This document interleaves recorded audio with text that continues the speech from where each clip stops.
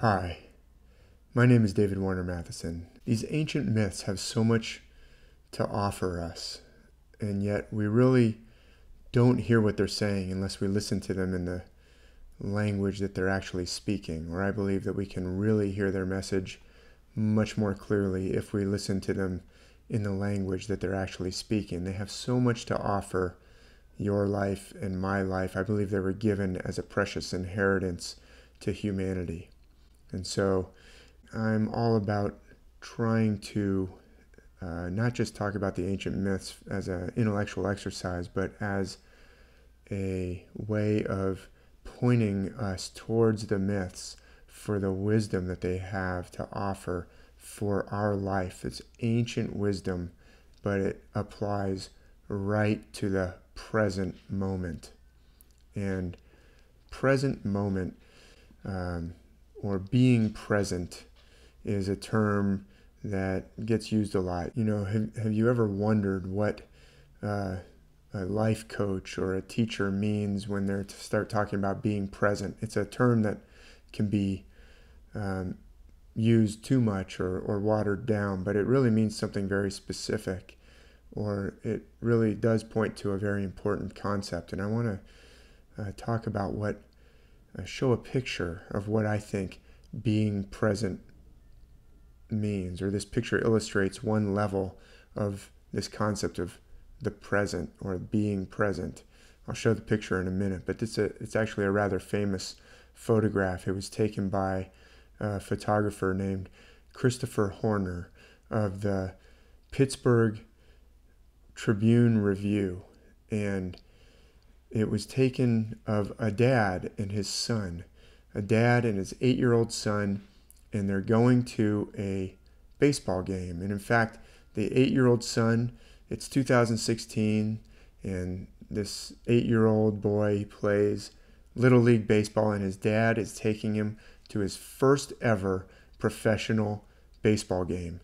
They live in Florida, so they're going to a spring training game. And the 8-year-old son is seeing his first pro baseball game, and he's really excited. And he's so excited he even borrows his dad's cell phone to take a picture of Pittsburgh Pirates batter Danny Ortiz. And he's taking this picture and he's texting it. And I don't have to tell you that in this modern age, 8-year-olds are masters at texting photographs. And then this happens. And so remember, this is a picture of being present. So this photo captures the moment during spring training in 2016 when a bat came loose from the hands of the batter, Danny Ortiz of the Pittsburgh Pirates, and flew into the stands right towards the head of this 8-year-old fan who was at his first game, and he was busy texting this photo that he'd taken using his dad's phone, and he didn't see this plank of wood flying towards his face, spinning towards his face until the last moment. And at that last moment, the father of the boy, the father's name is Sean Cunningham, reached out his arm and averted disaster. And the father later said modestly, quote, "Guess I'd call it dad mode, just protecting my son," unquote. But let's just think about what we're seeing here in this picture. The dad takes the exact right action to save his son's head from getting hit in the face by this flying bat. Let's look at a couple of other video clips that show something similar. These are quick reflexes at just the right moment, often in this case involving a dad who's saving an infant or a child from potential disaster. But I can also say that I remember something very similar happening where my wife averted potential disaster with my 2 sons when they were very young. So it's not just dads, but it often does involve a child, in particular your own child. So note that in some cases, these appear to involve something more than just quick reflexes. In at least one instance, it's difficult to explain how the dad even knew that the baby was in the act of falling. Like, which of the 5 physical senses would you say was responsible for alerting this man that he needed to stick his hand out to this spot in space in order to catch this falling infant just in time. In fact, it looks as if he was actually snoozing, or at least resting his conscious mind right up to the critical moment where his hand shoots out and saves the day. It's almost as if his subconscious was aware of what was going on, even though his conscious mind was not. And I would argue that this indeed is exactly what was going on. I would even argue that the subconscious at times clearly demonstrates an ability to perceive things which at least seem to be beyond the limits of our five senses.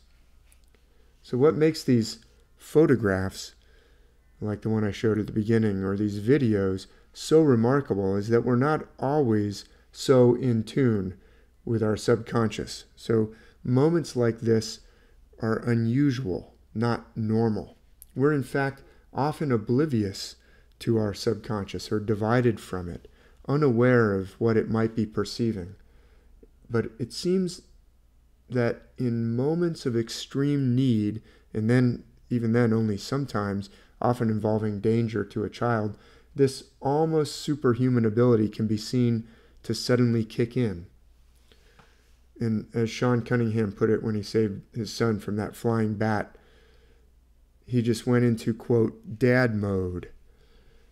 And I believe that the world's ancient myths and scriptures tell us and show us that we are, in a sense, divided from ourselves in some way, separated from a part of us that is actually aware of things far beyond what our conscious mind is normally aware of, reaching out even beyond the limits of our five senses to have awareness of a world with which our conscious mind is normally completely unacquainted, and to which then we, living in our conscious mind and divided from a part of ourselves, are actually oblivious most of the time. We're separated from this part of ourselves, the myths seem to imply, by the process of being integrated into human society with all of its necessary rules and norms and mores and structures which require us to start making judgments and assessments at a very early age as we learn to navigate our way within a family structure which contains people with more power than we have. And this continues as we grow up until we've developed a conscious mind that's full of the ability to make very delicate and fine-tuned assessments, weighing one decision or course of action against the alternatives in order to decide what to do or what to say, or when it's our turn to go at an intersection if we're driving a car, and so on. And while all of these judgments are very necessary to our survival in human society, they have this effect of actually dividing us from ourselves, from part of ourselves that becomes the subconscious, and with which we become disconnected because of our conscious mind's preoccupation with all these judgment calls and with weighing one thing against another all the time during our waking hours, and also with thinking back on the decisions that we've made and trying to pull out lessons from them, or thinking forward into the future and trying to weigh, okay, should I do this or should I do that? And those are all necessary things, but they keep us from being present, and they keep us from being in touch with all this information that's actually available to the subconscious mind, which is absorbing information, far more information than our conscious mind realizes, not just from our five senses, although that's a vast amount, but also from our gut and from somehow connected to even beyond our five senses in some instances. In fact, in the myths, we can actually see this division from our wider awareness being dramatized for us. And I'd point to one of the oldest myths on record, a myth that we know of because of the preservation of extremely ancient texts which were inscribed into clay tablets, the Sumerian and Babylonian texts containing the Epic of Gilgamesh.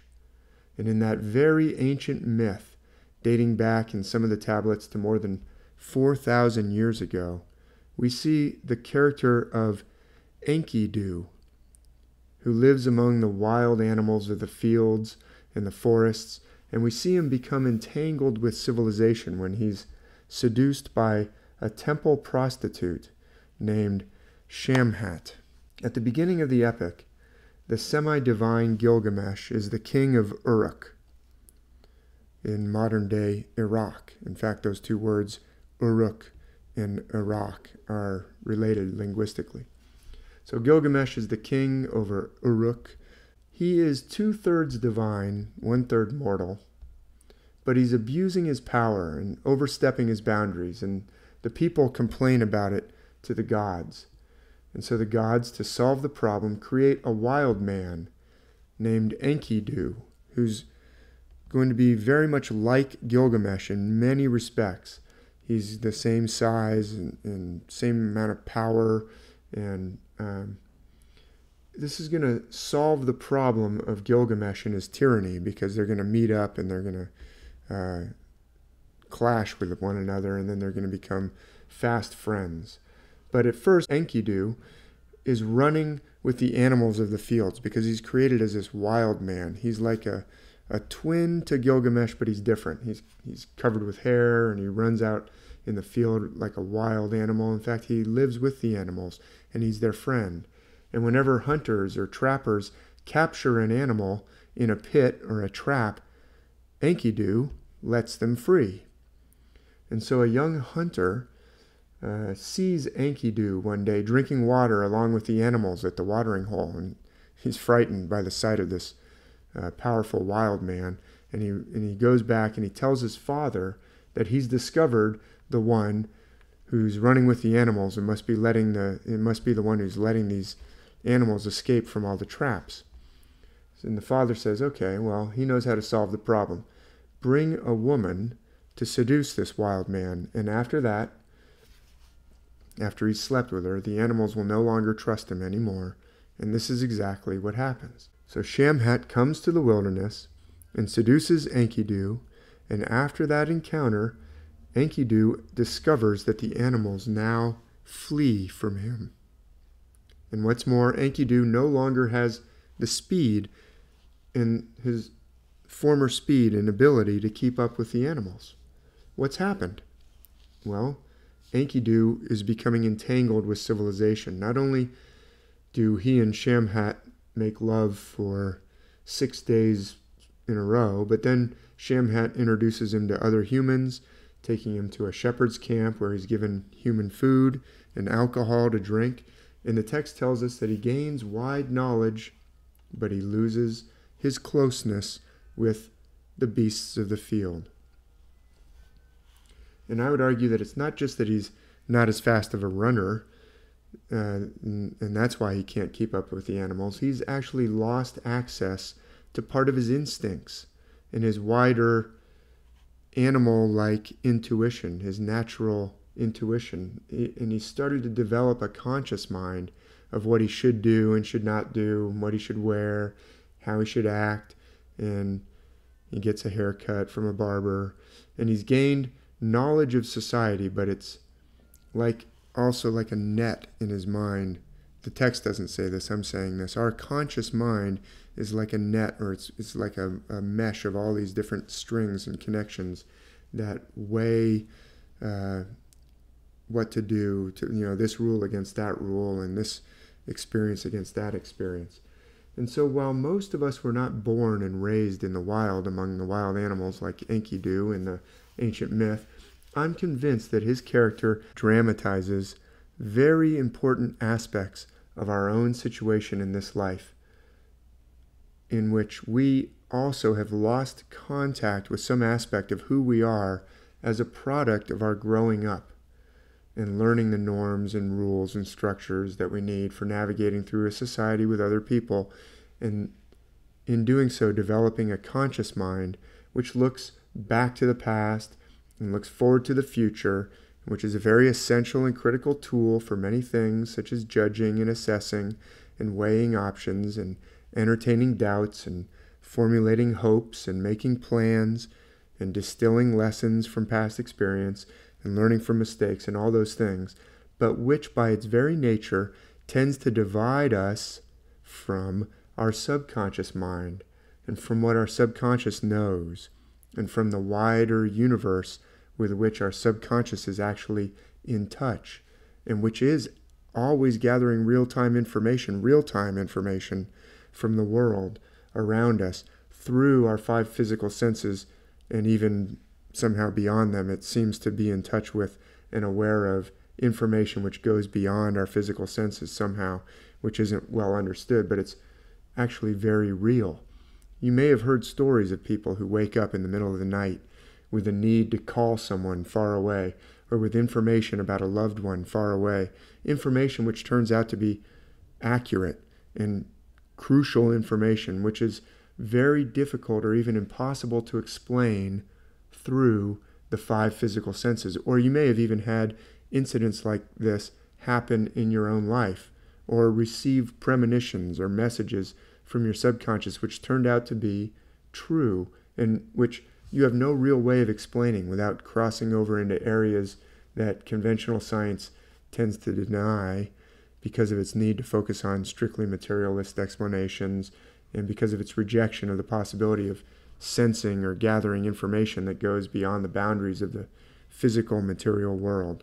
So we're in a very real sense divided from ourselves, and for the most part we're out of touch with a very important part of who we are, and we're divided from connections with a wider realm which is not bounded by the physical senses or the laws of physics as they're commonly understood. And the myths dramatize this division. They show it to us for our deeper understanding. Enkidu has lost something through his incorporation into society and his interaction with other men and women, and he cannot go back to the way he was before. But the myths do illustrate a solution, and they often illustrate it through the use of twins of some sort. And Enkidu and Gilgamesh become one very well-known example of a twinned pair in ancient myth. But there are many others, including Castor and Pollux, or Psyche and Eros, Esau and Jacob, Sabalenke and Hunahpu of the Maya, and even Thomas Didymus and Jesus in the gospel stories. The word Didymus signifying the twin. So he's Thomas the twin. And there are many others in world myth. Often one of these twins is mortal and the other is divine. Or one twin goes down to death and the other searches for him or her. And this situation is illustrative of our own condition. The myths are dramatizing something that is true of our own situation in this incarnate life, in which we've been separated from ourselves, divided from ourselves. And in order to transcend that condition, we cannot go back to the situation before we developed a conscious mind and our detailed understanding of the various structures of society and all those judgments that living in society requires. But we can get in touch with our own deeper self, our own authentic self. In some ancient traditions, it's called our higher self, or even our divine self, our divine twin. And this is what we see dramatized for our understanding in the ancient myths, in this wrestling of Gilgamesh and Enkidu, or the descent by Pollux into the underworld to bring back his twin brother Castor, or the searching of Psyche for her divine lover Eros, and many, many other episodes from around the world. We've been divided from ourselves, and like Enkidu, we cannot go back to the way we were, but we can go forward, or indeed the myths depict it as going upwards, or sometimes they also depict it as going downwards into darkness, as I mentioned, a descent into darkness. And we can get in touch with an invisible realm, an unbounded realm, a realm in which we actually have access to information which is not limited by the boundaries of our own 5 physical senses, a realm of potential, of infinite potential, in fact, a realm of the gods.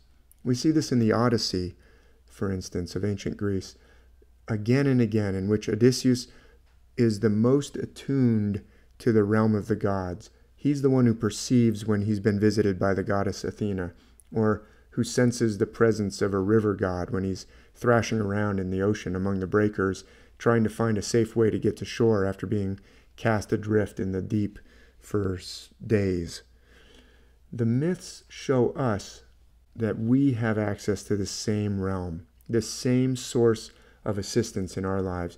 We've all experienced some kind of trauma or division from ourselves in this life, but we all have a subconscious, and the myths illustrate that we all have a higher self, a divine twin. And when we start to understand the ancient myths in the way that they're really trying to speak to us, we start to hear their incredible message.